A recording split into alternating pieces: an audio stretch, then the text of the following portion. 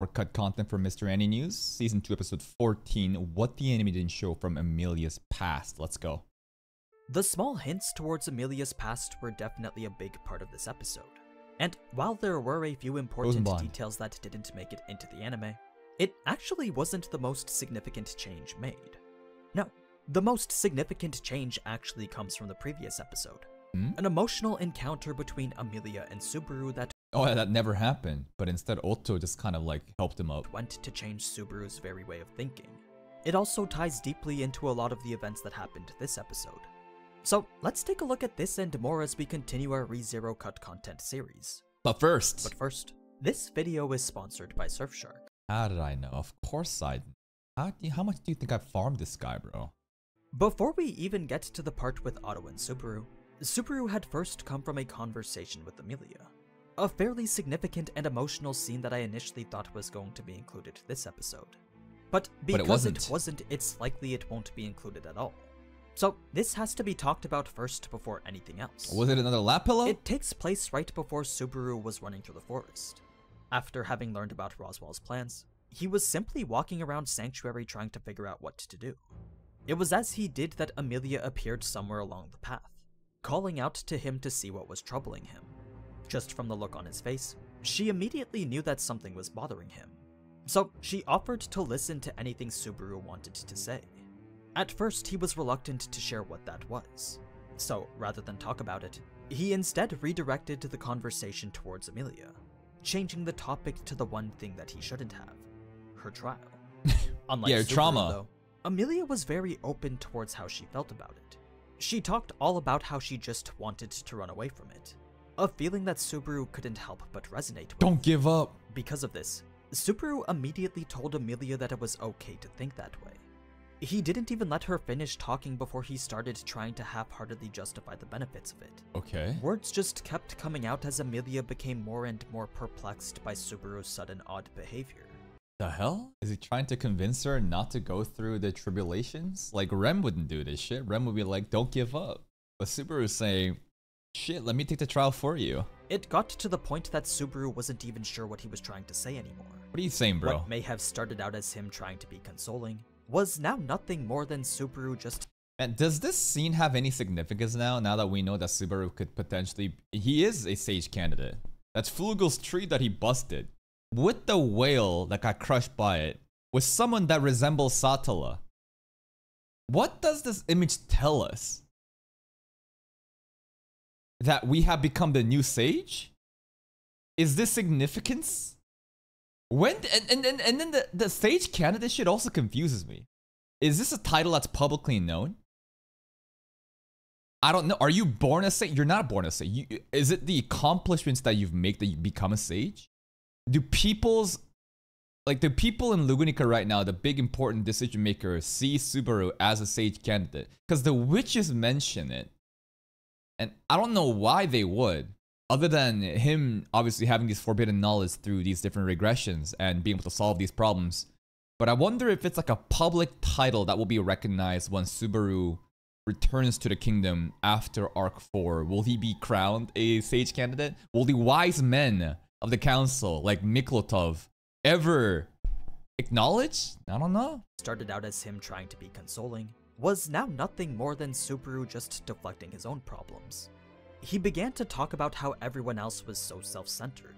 All they ever did was order him around or expect him to do things their way. Yeah, but the kid never once did they ever take the time to consider that maybe he was trying to do things his way. So, as he talked all about how he'd just been being manipulated this entire time, his emotions continued to rise and his head became dizzy. He would have been lost in a senseless rage had Emilia not stepped in to calm him down. She brought his head close to her chest and told him to take things slower, placing it right by her heart so that he could be calmed by the melodic sound of its beating.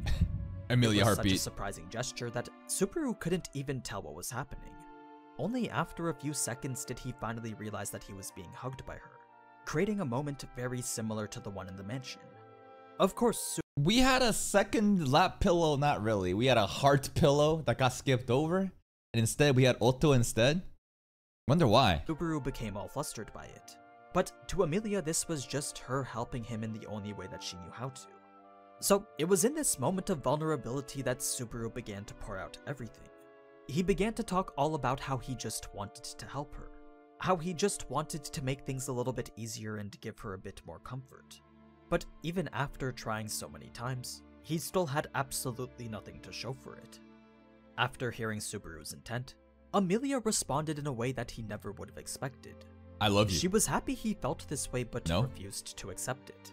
Yes, she did appreciate what he's been doing, but she refused to allow him to search for an easy way out for her. There you go. Finding a loophole past the trials just wasn't something she could accept. Despite them being a mission that someone else forced onto her, she had still made it her own personal goal to beat them. That's good. And thank God that Puck has now returned the memories after breaking the contract so she can clear it by herself. Way better this than us literally just trampling over her will and making her like a puppet queen by solving all her problems for her. That doesn't make sense. Like we shouldn't have to make her take the easy way out or for us to solve her problems. But it needs to be like a teamwork. Emilia needs to be self-sufficient and competent by herself. So it was here that Emilia completely and wholeheartedly rejected Subaru's resolve. She wasn't going to allow him or anyone else make excuses for her. To Subaru, this was Emilia putting on a display of unshakable determination. Good. It went to showcase just how commanding her will could be. I mean, this was no longer the weak girl he'd been seeing the past few loops. No. Instead, this was the Emilia whose resolve was currently at its peak. Damn, he cut out such important things to kind of like show that Emilia has changed from core 1 of season 2 and is now, she hasn't gotten the memories back, but at least the resolve is there to actually like do something. Wonder why they did this for Emilia. Just cutting out important Subaru Emilia bonding moments and like the first steps of her seemingly trying to accomplish a trial now. An Emilia who Subaru never once thought to believe in. As Subaru was at a loss for words, Emilia went on to ask one last question. She wanted to know why he was trying so hard to help her. It's just down bad for you. I mean, didn't you remember season 1 finale about the I love you part? Wait, do you... She just really doesn't care. No, it's not that she doesn't care. She's confused. I thought the season 1 finale made it very clear that he wants to help her no matter what and wants to be by her side. Why are you trying to help me? Because aside from you not clearing and us getting fucked up because of it, like, does it not make sense? To which the answer was the same as it's always been. But why do you love? Why? It's kind of funny. It's kind of funny how Subaru answer is just I love you. Who else has constantly just told us I love you and we were confused on why they're acting like that? Satala does the same shit, or should I say the Witch of Envy in that moment? I don't know. Like, Subaru has no other answers than just an I love you. Emilia's confused, like what the fuck? And Satala or Witch of Envy also does the same shit, I love you. And Subaru's like, what the fuck? You know, there's a lot of shit like this. Since this was the answer she expected, Emilia already knew what to say in response. It was because Subaru loved her that she was completely fine with him just supporting her. There was no need for him to go so far because all she ever wanted was for him to just stay by her side. Okay. All she needed was for him to be there to push her forward. Though she might stumble and fall, that failure was part of the reason why he was needed. So long as he was there to watch her as she tried her best, then that was all that Emilia could ever want from him. And that's exactly what she was telling him right now. So when confronted by such a strong conviction to do this herself, Subaru was now overcome by an immense feeling of shame. He was only now realizing how truly prideful and conceited he'd been. And that's because he finally understood that he was the one who doubted Emilia the most. Yeah, for rightful reasons in my opinion. Was it prideful and conceited to assume this after what we've seen from Emilia all throughout season 2 part 1? I don't think that's unreasonable. I think that's the only objective conclusion one could have after seeing her fail over and over and over and over again. Despite being the person she needed the most to have believe in her, he was actually the single person who believed in her the least. I don't blame him. Are we not watching the same fucking anime? Like, would anyone believe her? Now I will, because Puck broke the contract and the memories are back and that's gonna help her get through the trials. But until this point, nobody has faith. How could you have faith? After seeing her fail over and over again, there's nothing that could change. Not once did he ever try to place faith in Emilia's resolve, determination, or strength. Once that fact really sunk in, it made Subaru begin to run out of a feeling of pure and insufferable shame. It's why we saw him Like, am I unreasonable for thinking this way? Insufferable shame? Pride and conceit? I think this is objective analysis based on a pattern of behavior that we've seen over and over and over again. frantically running through the forest at the end of episode 38, which leads us now to the beginning of episode 39, Straight Bet, covering chapters 2 to 4 of volume 13 of the light novel. We start things off with Otto's confrontation with Subaru, a faithful scene in which Otto made it painfully clear that Subaru's lack of intellect and strength wasn't enough. It wasn't enough for what he wanted to do or who he wanted to be. We saw that this was a point Otto literally had to beat into Subaru in order to finally get him to talk. Did we just acknowledge, did we just like witness Otto overpowering us and outsmarting us? Kind of, right? We know that Subaru is relatively strong. I know that the whole point of this was to kind of like show that he's so panicked that he doesn't even have his footing and we tripped him, and that's supposed to be like an analogy to that. But Otto is pretty physically talented too, now that I really think about it. But what they didn't show was what they talked about. It's a cutscene that's briefly mentioned in the ReZero break time show. We saw it. But to sum it up, Subaru pretty much told Otto everything he could. The only things he omitted were the details on Return by Death and the Witch's Tea Party. So everything from the mansion to Roswell's plans and intentions were now common knowledge. Okay. Despite that painting a picture where Subaru had no chance of winning, Otto still accepted Subaru's story for what it was, following it up by saying that he was going to ignore the odds. So, for the first time in his life, Otto was willing to join the losing side. A decision that went against every part of him that was a merchant. For a friend. Now, when Subaru went to go make his bet with Roswell, he actually interrupted him as Ram was changing his bandages. So, both had put on an expression of surprise that Subaru never expected to I would have loved to see that. see from them.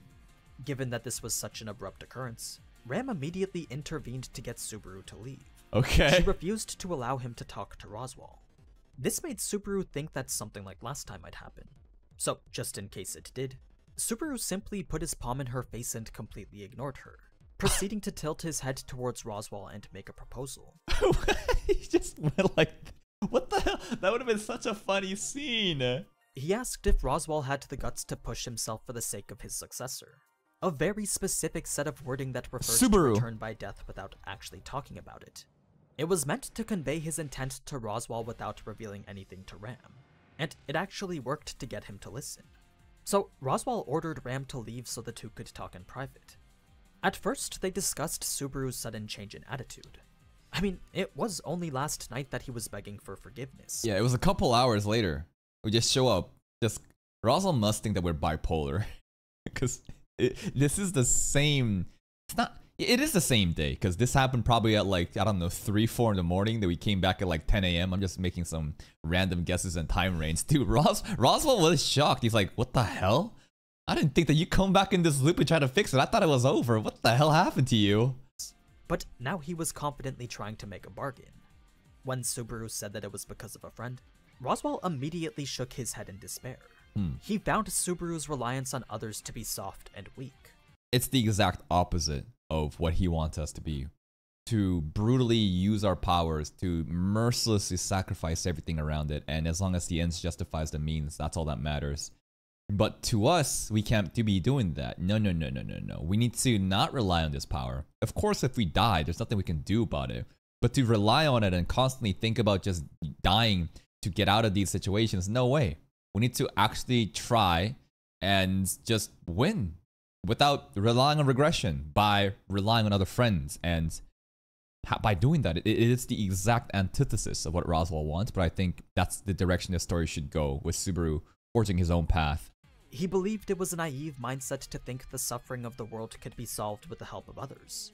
To him, this was something that could only be done alone. So it was this conflict of ideals that made Subaru want to make this bet. Power of friendship versus power of doing it alone. It's not like what they both wanted were very different. It's just that the approach they were taking to get it were completely opposite to each other, and compromise wasn't something either found to be possible. So that brings us now to the purpose of the bet.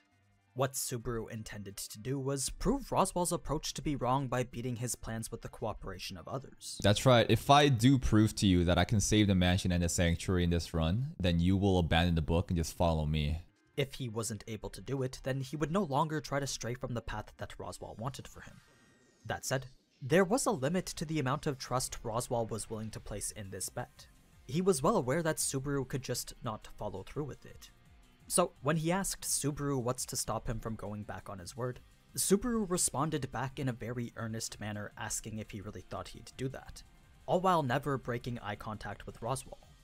It was a firm declaration of solidarity that Roswell couldn't help but abide by.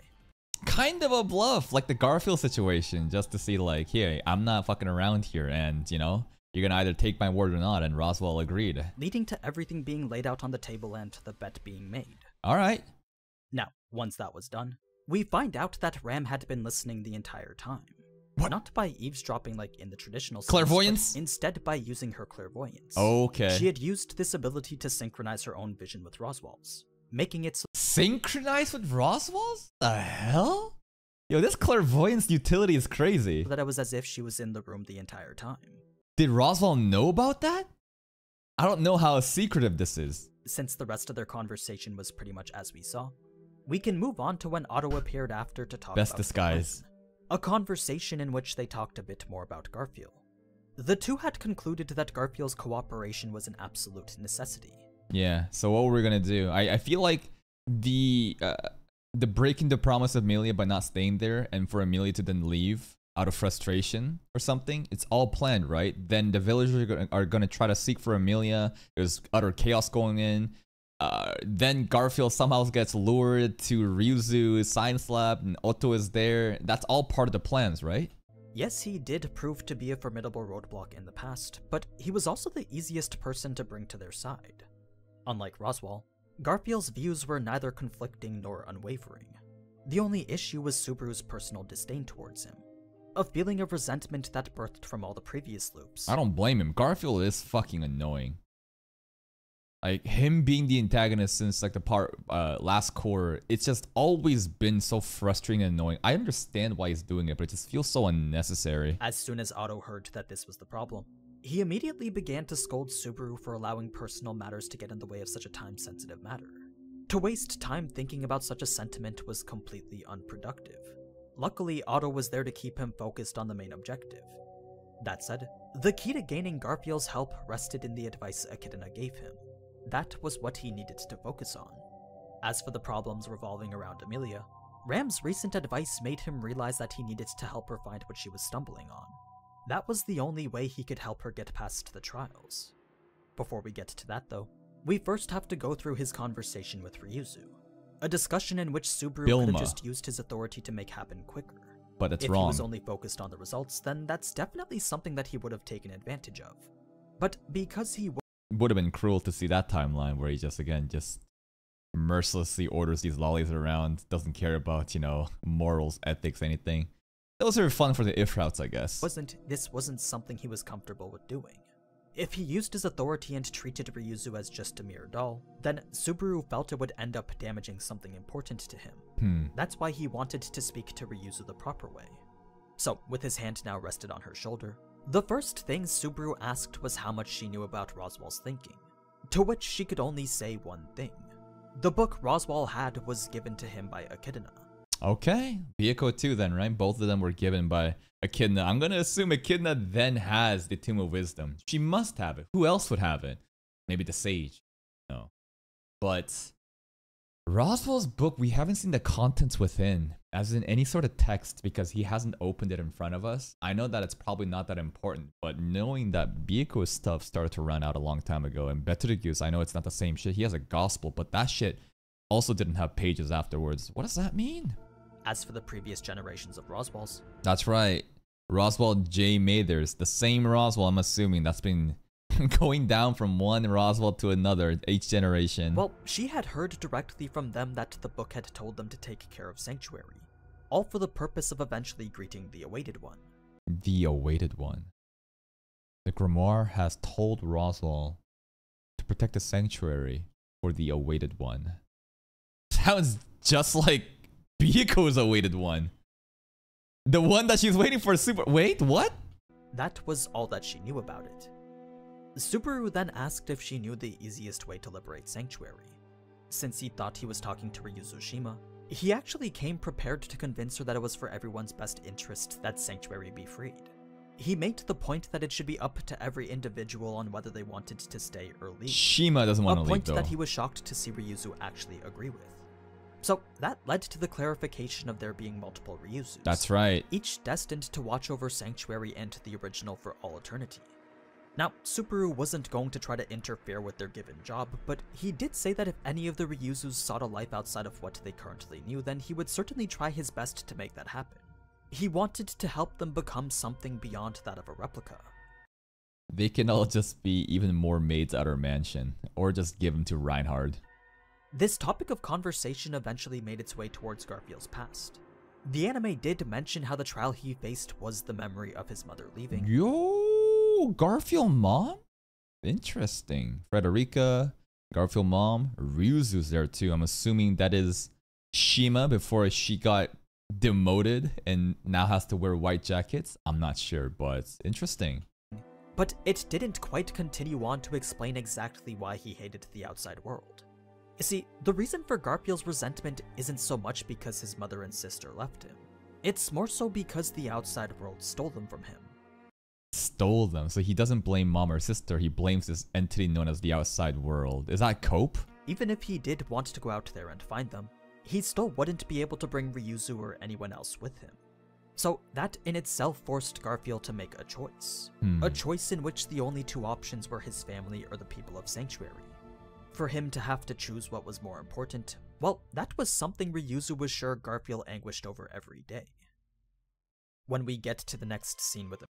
Wonder what we can do with that knowledge.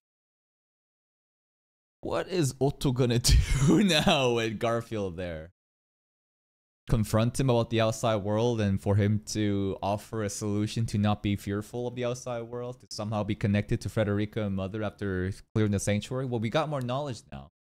Now we need to somehow be able to convey that message to Garfield. But I just feel like the Fat Cat is not gonna just stand down after one talk session. I don't know what plan Otto has up his sleeve, but I don't know. We'll have to see about it. Emilia. She first apologized for being in such a sorry state. I mean, it was only last night that she had just asked Subaru to watch her do her best. So she wasn't exactly happy to have him see her be so weak. It did, however, present him with the opportunity to follow through with one of her requests. Since all she wanted was his support, that's exactly what he was here to give.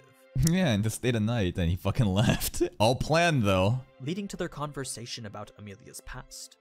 Now, what the anime didn't tell us was the exact number of years that Emilia was frozen for. Okay. We know that she was frozen when she was 7 years old. Yeah, that doesn't help us. We know that when she awoke, she went on to live with Puck in the forest for 7 more years. Sure, but... But the very crucial number that's missing is the 100 years that passed while she was frozen. Okay, 100! Okay!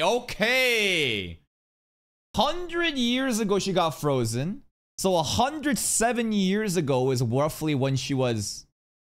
a baby, she was born. So these are times after, because I wanted to see if she existed for 400 years ago. I wanted to see, did she exist in a time where Satala, Echidna, all these different witches were actually alive 400 years ago? No. This is after the Great Calamity. A century of icy imprisonment during which her physical body continued to grow at a very slow rate, much to the point that she couldn't even recognize it as her own when she awoke. What this means is that there's a significant discrepancy between Emilia's real age, apparent age, and mental age. Oh my god. Emilia had 3 separate ages, man. None of which align with what they're supposed to do. Okay. When you take everything into account, she was 107 years old after emerging from the ice. That's right. So that means her real age is 114. 114. But her knowledge of the outside world, social customs, she doesn't even know what love or a date was. So she literally just a fucking baby, bro. Despite her physical appearance making her look like she's 18, in terms of her mental age, she's actually only 14. Oh, if Emilia was a lolly, the lolicons would be having a field day with this shit. 114, apparently age 18, mental age 14. Alright. Rudius too, right? Rudius real age. 40 plus fucking I don't know how long he's fucking living in Mushoku Tensei, or let's just say 17, right? 57 apparent age, 17 fucking mental age like 12 or some shit. I love the term mental age.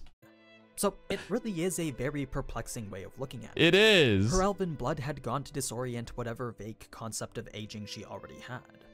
That said, it did explain a lot of Emilia's more peculiar Sugoku Mother Fortuna, right? Says that shit. behavior.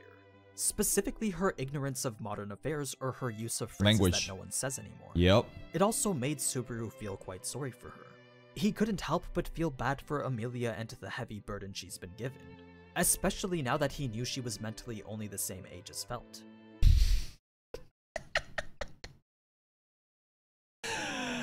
Oh boy. Oh boy. Super the groomer. And the relationship is very interesting, huh? Because like from the beginning, Subaru has been trying to force a date on her hand by trying to give a reward back, making her owed some sort of debt over and over.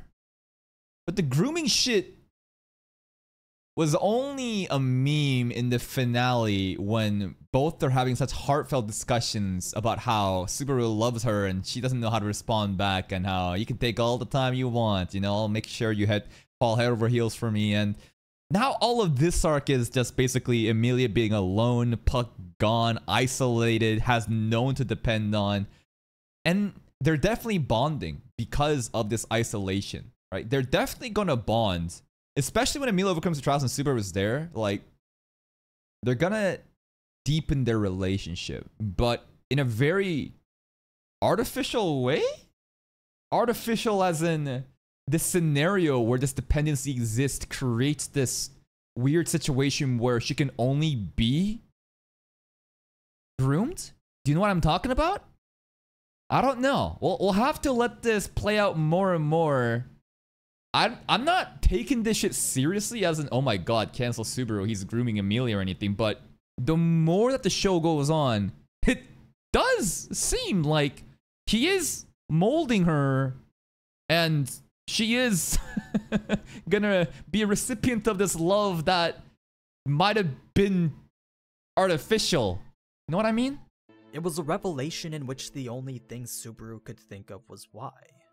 As Emilia went on to talk about the settlement of elves she lived with, Subaru made the mistake of asking about her family. No, she's not mentally 7. She was mentally 7 when Puck found her.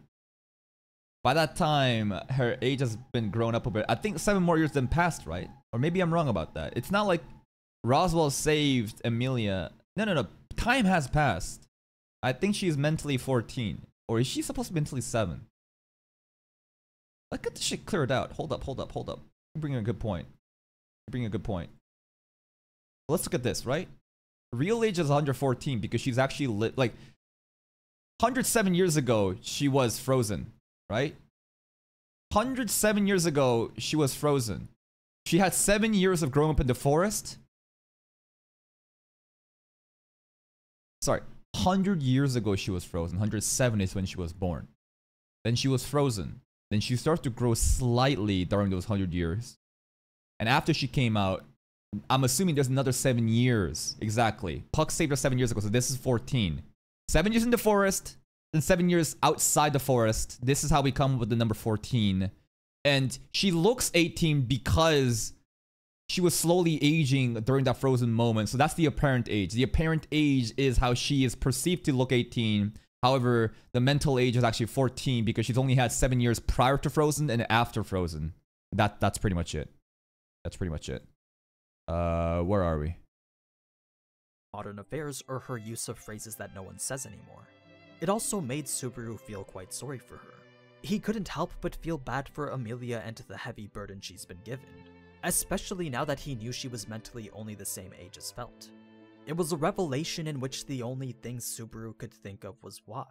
Ask Tape, bro. Fucked up guy making this poor elf girl just suffer.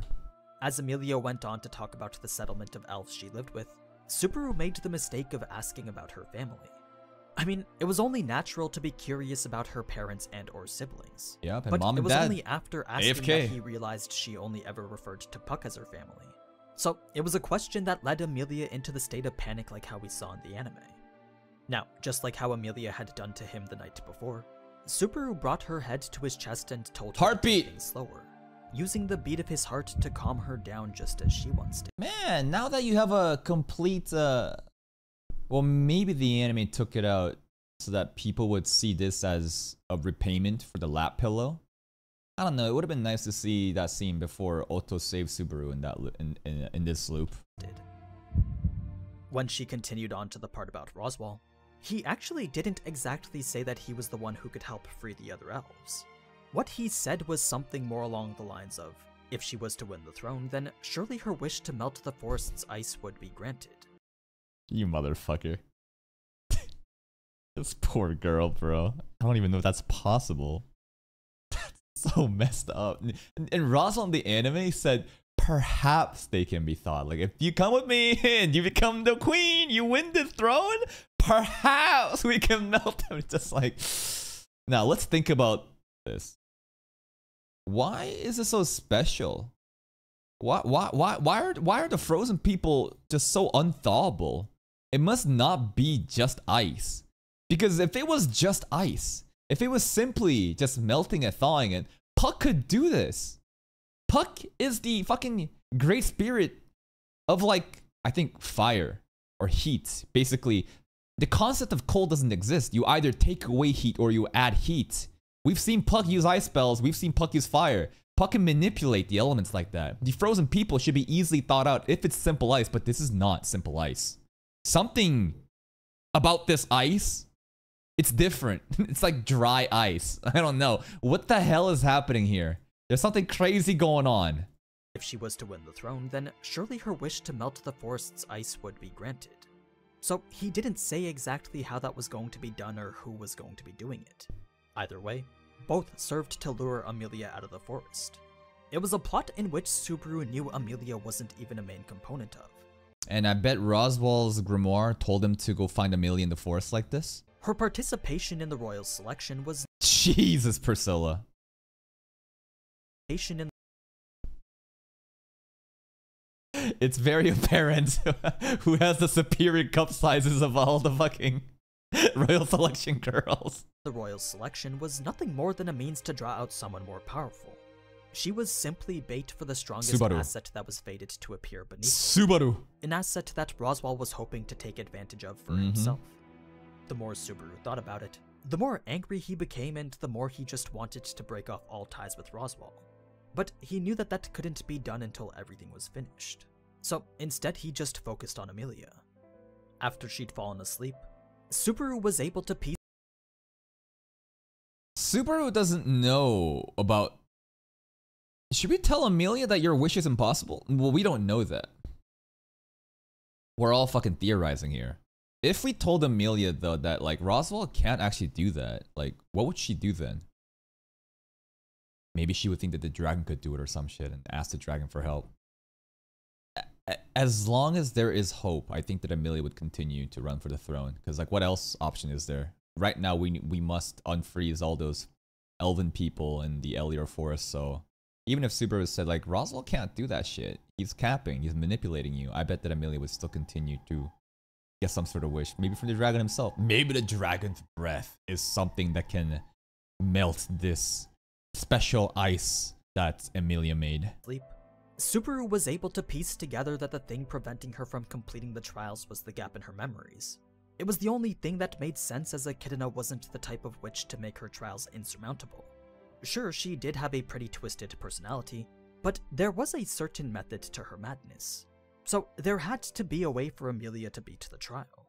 Yeah, I bet even Echidna probably wants to see those scenes where Emilia surpasses her trauma and, like, shows a different path and new knowledge. She's greedy for content, so even for Emilia, I bet she'd be down for that? I don't know. Now, what was I gonna say? I forgot. Beat the trial. Now, everything after this up until Emilia wakes up is pretty much the same. But it's when she does that we're actually given a closer look into her mental state. You know what's crazy here? The fact that Puck came out when we tried to choke Emilia, but right now, in all those loops, like when Puck said, I've been trying to break the contract, it's not as if he, all those different times through those loops has actually accounted for him taking time to break the contract. It means that all this time in each loop, we could have simply had Puck come out and break the contract, right? Puck says that he was trying to break the contract all this time, but that's probably from whenever the season started and he went away in that room, right? Where Puck, you know, basically gave his blessings to us and said, take care of her. This motherfucker, like, he was ready to come out and just break the entire time. Like, the memories is always there. Like, god damn. Is pretty much the same. But it's when she does that we're actually given a closer look into her mental state. Unlike in the anime, Puck didn't appear right away.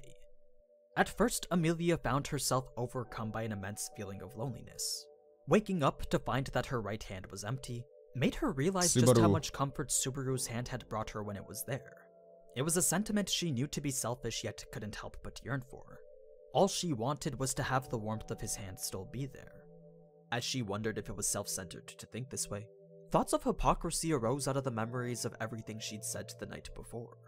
Remember, she had spoken all about how she could be strong all by herself. Independence. Yet here she was now feeling relief knowing that Subaru had come to help her. Although she didn't want to accept it, the selfish hope to have Subaru save her like he always did still lingered in the back of her mind. I don't blame her, especially with such an insurmountable task in front of you to have that shit offloaded and your knight in shining armor to save you. Yeah, I could fantasize about that shit too. That's normal. It was coming from the part of her that just wanted to run away. Now, when Puck did finally call out to her, Emilia was immediately confronted by an impossible decision. She was being made to choose between the warmth that had always been beside her, or the frigid past that had been sealed away from her. There was no outcome where she could have both. So, as the short time she— I mean, shit! Here's the interesting thing. It's not as if Puck and Emilia had a contract all throughout Frozen Bond. They made that shit at the end, and Puck still came out to hang out. Puck was there with Emilia a lot. So now why do you have to just disappear? You know what I mean? Like, this breaking of contract and Puck disappearing into the ethers makes it seem like he's gone forever. But motherfucker, you don't need a contract just to be with her. I've seen your ass in Frozen Bond and probably pre-Frozen Bond of you hanging out with her. So why is it now that you must go away? She had to make her choice slowly ticked away. She found that she was unable to move her hands towards Puck. She wasn't able to choose him over the voices that called to her from her past. The memories. As Puck's existence began to disperse, so too did Emilia's consciousness begin to fade, eventually ending with her saying some words that could point to something Daddy, more significant. You liar. I'm not sure if this daddy is referring to actually Puck. Because sometimes, and we even heard that line multiple times. It wasn't me, it wasn't, whenever Emilia failed the trials and we woke up beside her, and she would say like, it wasn't me, it's not my fault. Puck, Puck, daddy, daddy. You would think that the dad refers to Puck. That's what we should be conditioned to think. But like, do you think it's possible? It's actually Emilia's biological dad that she's referring to due to some other sort of memories that happened that we don't know about? I'm not sure. Bit more significant. In the next scene with Garfield, there's a bit more to be said about his relationship with Ryuzu. He treats both Shima and the other three founders as if they were his grandmother. He had convinced himself that that's what they were to him. That's fucked up, because the Ryuzu Bilma, I think, said something memeing about how taking Ryuzu away from Garfield is like taking away his lover or something. So Garfield think it's grandma, but Ryuzu think that like lover relationship. What the hell? It didn't matter if they weren't actually related, because to him what mattered the most was what was on the inside. To him, that was what determined a person's true nature. Wow. It's for this reason that he could treat Shima and the others with such respect, while still having absolutely no regard for any of the replicas. Because they're not the real ones. They're all just lolly suicide bombers with artificial... I mean, so is the other ones too, but they have more personality, I guess. It's also why he was so fond of Ram. What he saw in her was one of the most beautiful cores of all. What? A girl that is just so vicious and cold and mean and will just be the sadist to your masochistic desires? Now, when Garfield had left Shima's house, he actually just so happened to bump into her. Oh. It was a rather unusual encounter since Ram wasn't normally ever out this late, especially not in these parts of the woods. As it turns out, she was only there because she had nothing better to do. She had passed off any duty she had to Subaru. Really? Since Garfield wasn't sure what to do. That's it? He decided to ask Ram if she had any regrets, to which she retorted by saying she regretted having to answer his question. Her real answer though was that she couldn't think of any. There was nothing specific that came to mind when she thought about it. So this was one of the things that Garfield found to make her so charming. There was, however, this feeling Wait, go back. by saying she regretted having to answer his question. Her real answer though was that she couldn't think of any. There was nothing specific that came to mind when she thought about it. So instead she shit on him and he liked it. So this was one of the things that Garfield found to make her so charming. I think she's charming because she's very like rigid, strong, very harsh. Just tells you the way it is. There's something very authentic about that. I enjoy Ram because of that. Garfield seems to like... Garfield just wants to get dominated by Ram. There was, however, this feeling that something was missing. It wasn't enough to constitute a regret, but it did create this strange feeling of unease. So, not wanting to talk about it any further, Ram simply ended the conversation and ordered Garfield to walk her back to the settlement. It was as he did that he briefly thought about Shima being left in the cabin, but he was certain that this quiet night in Sanctuary would continue. So he simply disregarded it and continued on his way. Part of the plan? Now, the last thing worth mentioning is Emilia's brief memory from the past. The woman who... Cameraman, bro.